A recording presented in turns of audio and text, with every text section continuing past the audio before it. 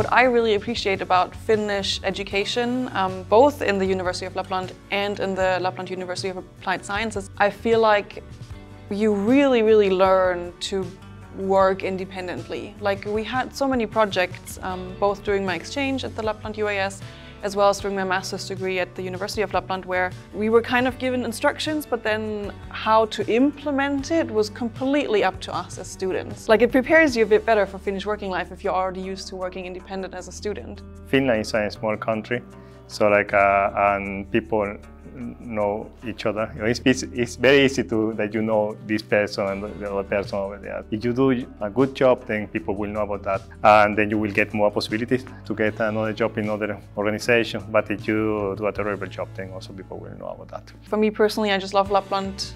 The nature is great. Like Rovaniemi, 10 minutes, I'm in the forest, I can go hiking. That adds kind of this really nice work-life balance. You can just kind of shut off your head for a while when you finish work, go to the forest or like make a fire somewhere, and it really gives you a lot of quality of life.